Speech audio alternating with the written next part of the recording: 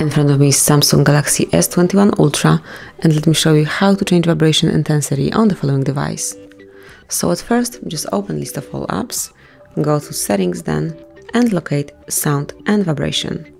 Here you need to locate vibration intensity, and here you can manage it for incoming calls, notifications, and touch interactions.